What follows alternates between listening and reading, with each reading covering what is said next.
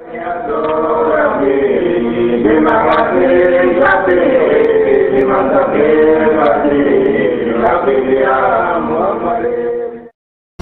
Ibrahim, he used to read this book to his community throughout the whole month of Rabiul Awwal, from the first day up to the last day. Now I remember after I spoke to him, and then on the weekend, and I drove to Al Huda to see if I can look for the book, and I find the book is like 7 volumes.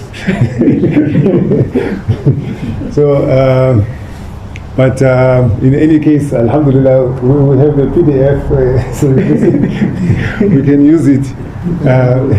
It's the same book that we've been reading over the years, just to take a few hadiths, because you must remember the setup in the community of Shaykh Ibrahim Niasse was that everybody was available every day, so every night they will be able to gather in the masjid. And Shaykh Ibrahim Niasse was very much fond and taken by the love of Rasulullah, so he would go through this program every day of the month. But also it has been his practice to recite these 3 qasidahs that we have recited now every day from the 1st of Rabiul Awwal until the 12th of Rabiul Awwal, just to welcome that day by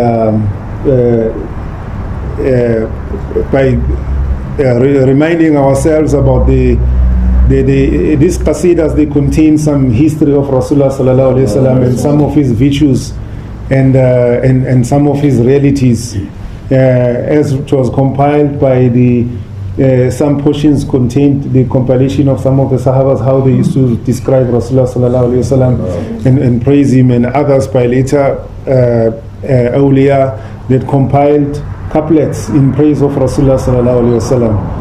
This is more like when you are when you have a wedding or a walima, you have a 3-course meal, or you have a 5-course meal, or you have a 7-course meal.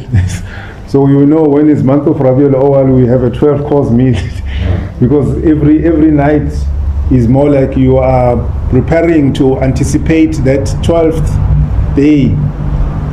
Although to celebrate Rasulullah sallallahu alaihi wasallam, it needs to be something that we do it every moment, whenever we get a chance to do it.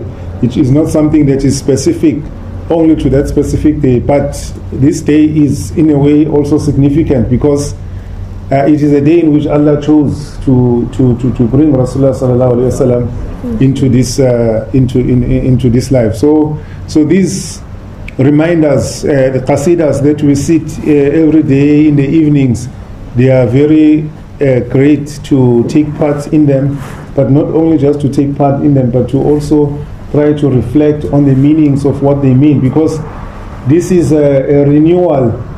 Is a renewal for us to always remind ourselves about Rasulullah sallallahu alaihi wasallam. It always renews our iman.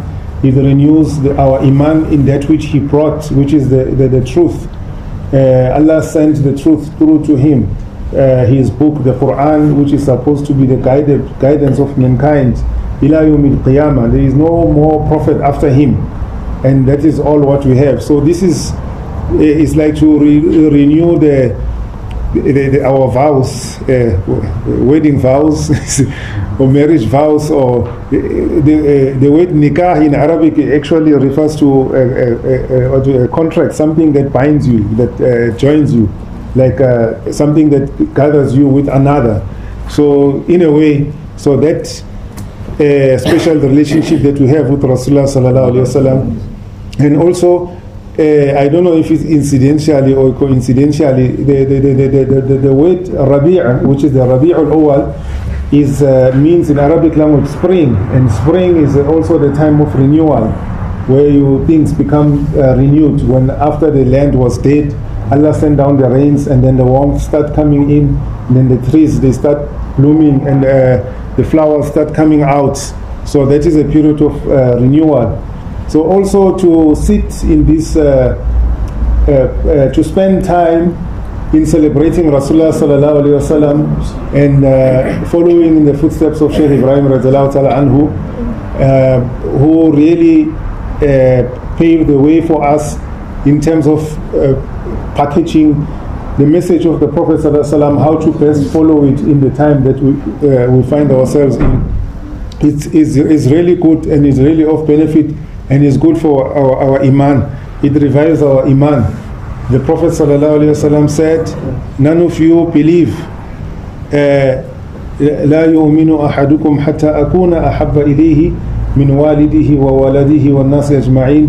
None of you believe until I am more beloved to him or her, more than his parent, more than his child, more than all the people. Meaning, anybody, if you find anyone who you think is more special to you than Rasulullah sallallahu alaihi wasallam, according to this hadith, you don't have iman, because he says you don't have iman. None of you believe, because you have not really truly understood who Rasulullah sallallahu alaihi wasallam is. So destroy and finish all connections and all relationships and connect yourself with Rasulullah sallallahu alaihi wasallam. Then your iman will be complete. Sayyidina Umar tried his luck.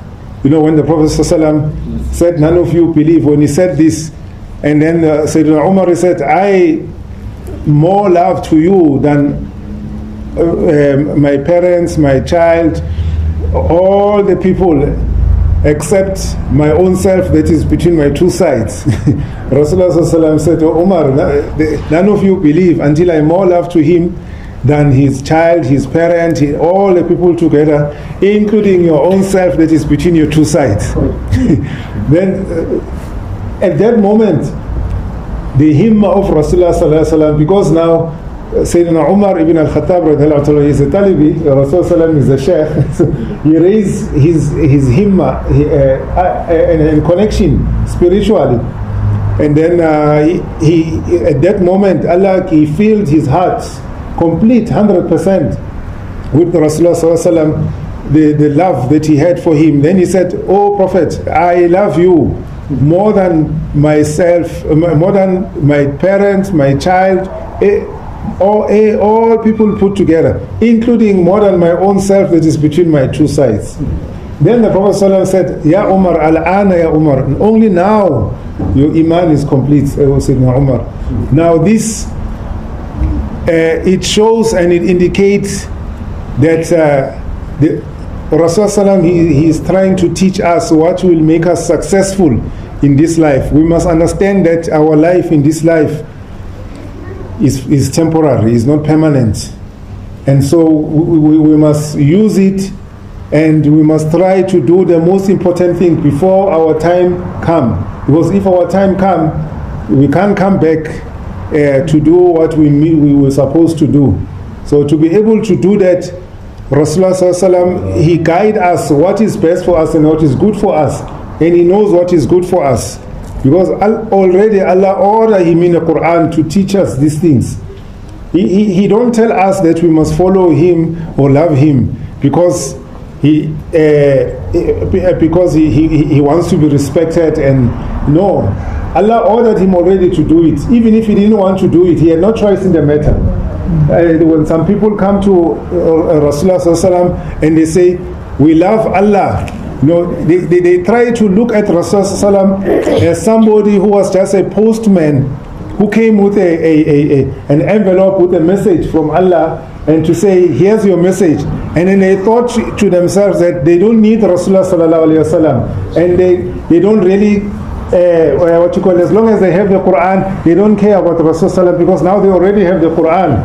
But Allah corrected their understanding and their niyyah and their link to say, hey, it doesn't work like that. Allah revealed straight away. In fact, the ayah Allah revealed, it begins with Qul. All the Mufassirin agree. Whenever the ayah begins with Qul, it means a question was posed to Rasulullah and there was no delay in responding to it.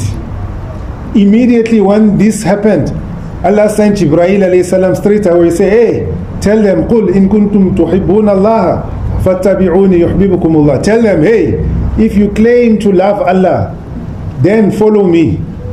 Right? Direct, the answer, it comes. This is to correct this notion that we don't need Rasulullah sallallahu, or to give Rasulullah sallallahu a very small position as some people do now.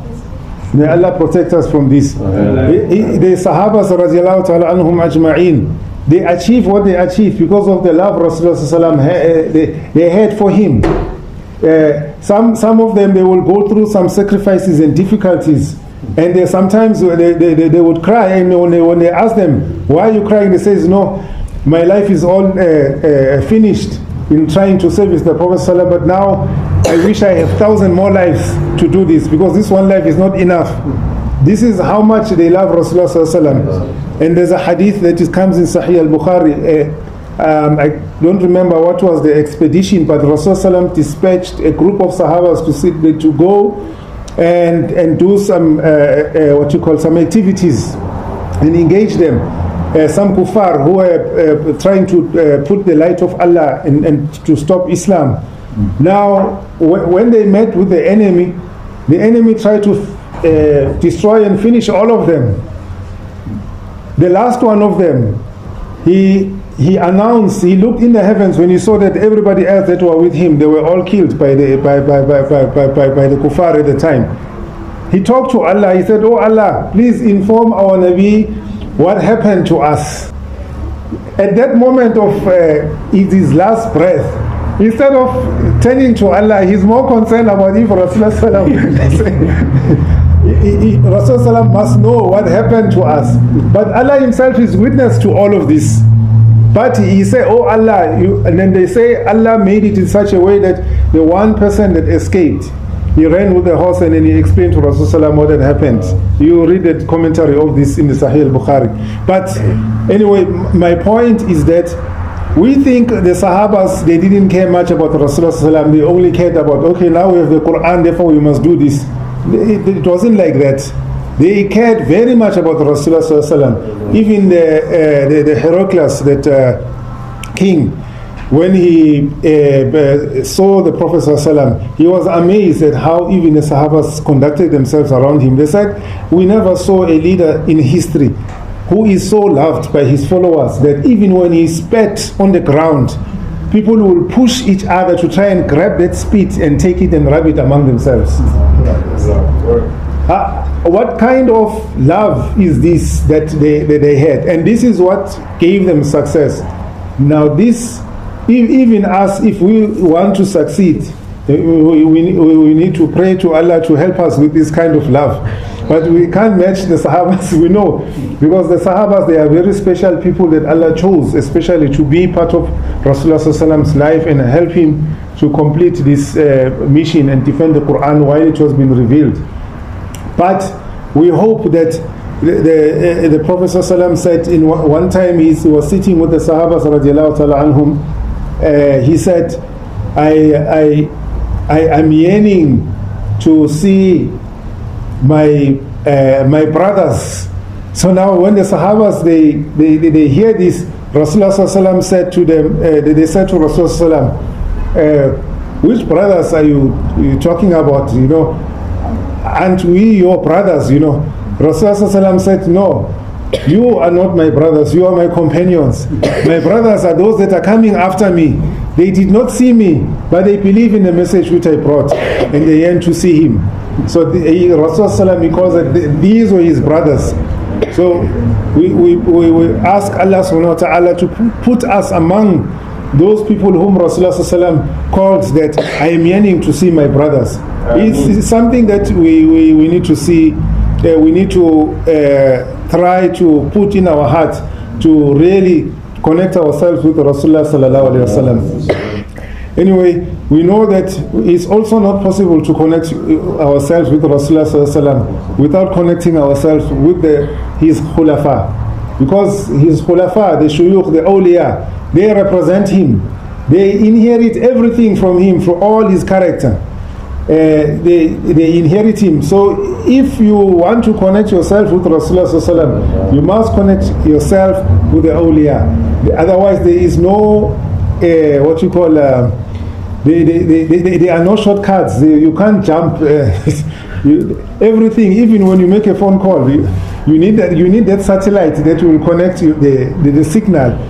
Otherwise, without that signal, no, you will be stranded. You can't reach, your communication can't reach where it needs to reach. So these connectors, they connect us with Rasulullah sallallahu alaihi wasallam. We need to try to follow them step by step, because they finish themselves in the love of the Prophet sallallahu alaihi wasallam. So we ask Allah subhanahu wa ta'ala to bless us, especially with this month, and to use this month to renew our vows, our covenants, and to use it as a time for studying the life of Rasulullah sallallahu alaihi wasallam. Dedicate our time and do all of this and spend for the sake of Rasulullah sallallahu alaihi wasallam. Shaykh Ibrahim mentioned in one of his letters, and he said, you know, when the Mawlud time comes, some people, they can't even slaughter a chicken, but when they get married, they slaughter a whole cow, and they dress beautiful and all these things. Who deserves a better celebration? This is what Shaykh Ibrahim wrote. He wrote like this because he is guiding us how we should think. He is guiding us what is good for us. Sometimes, you know, like Allah says in the Quran, perhaps you like something but it's not good for you, or you don't like something but it is actually good for you, and Allah knows and you don't know. Right, Allah says this in Surah Al-Baqarah in the Holy Quran. So that's why we have to cling to the Mashayikh and the Awliya, because they can really guide us and connect us with Rasulullah sallallahu alaihi wasallam. We can't deal with Rasulullah sallallahu alaihi wasallam like how, you know, it's like, oh no, this is the last of the possession that I have, almost about to perish, and therefore this is what I'm going to give. No, we have to give our best. And then we give our best, we must become like Habil alayhi salam, the son to Adam alayhi salam. When Allah said, give sacrifice, he took the best produce, best veggies, best sheep. And then his other brother, he saw the sheep that was almost dying, the crops that are almost spoiling. And then he get rid of those ones, and then he wants to present this to Allah. So Allah is not in need of this. Even our loving Rasulullah is for the sake of Allah, is not for Rasulullah. Don't need our love. Already he received love from Allah. Allah, he called him his beloved. Allah raised him up to himself. He have a private conversation with him, which he did not even reveal in the Quran. But when you read in the other stories where he communicates and talk with other prophets, he tells everything what they spoke in between. But because that is a matter between the lover and the beloved, there is no third person there. That's why he said, فَأَوْحَى إِلَىٰ عَبْدِهِ مَا أَوْحَى. He inspired, he mentioned whatever he wished to mention to his slave, and that is enough. What is it? We will never know that. That is between the two of them. So Rasulullah, he don't need, we're not doing him a favor. This is good for us if we do it. We love him because he is the one that Allah sent to teach us about Allah himself. He tells us what Allah wants and what Allah doesn't want. Even if we obey him, Allah says in the Holy Quran, whoever obeys the Prophet, he has obeyed Allah. And whoever disobeys the Prophet, there is no need to think about anything. You have also already disobeyed Allah. Because whatever the Prophet says is what Allah he wants. So may Allah subhanahu wa ta'ala keep this connection and link with Rasulullah sallallahu alayhi wasallam, and may we Allah give us time to really celebrate Rasulullah sallallahu alayhi wasallam, and try to read up about his life and connect ourselves with him about his mission, and truly understood why Allah sent him here, and ask ourselves, now that we are connected with his way, what is our role? What can we do to support him? Because this mission of Rasulullah sallallahu alaihi wasallam, it is there to last ila yawm al-qiyamah. So we need to find ways to understand what is our role in this, and then we support him. Inshallah, the doors are still open; they are not closed. So long as the dunya is running, the earth is revolving, people still need a kalima, because that was his main mission, to bring as many people as possible into paradise and save as many people as possible from the hellfire. Subhanallah bihamdihi.